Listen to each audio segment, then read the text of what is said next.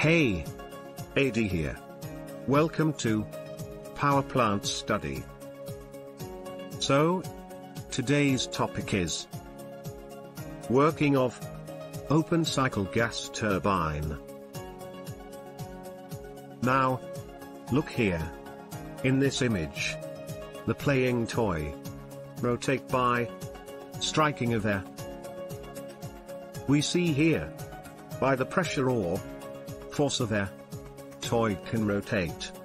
So, we can utilize the energy of air for rotating the turbine.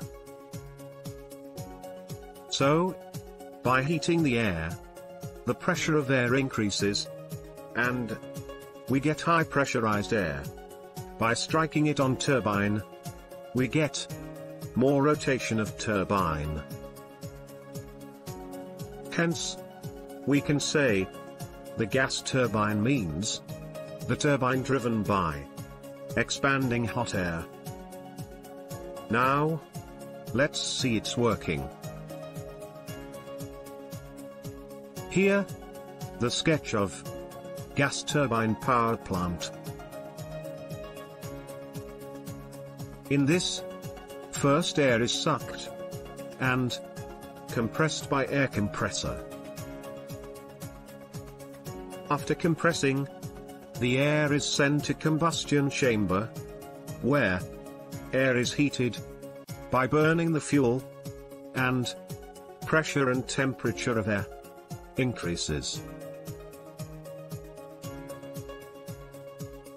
Now, this high pressurized air is made to strike on gas turbine, and we get work by rotation of turbine.